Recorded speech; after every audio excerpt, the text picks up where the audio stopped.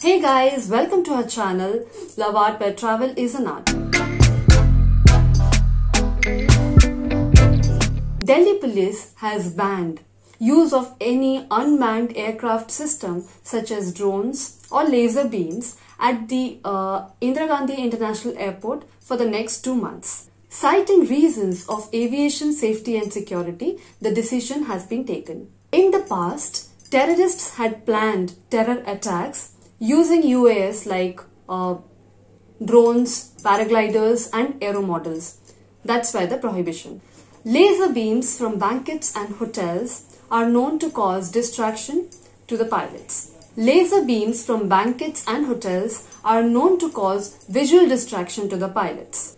In the recent past, police had also banned hot air balloons, small size powered aircraft and parajumping from aircraft.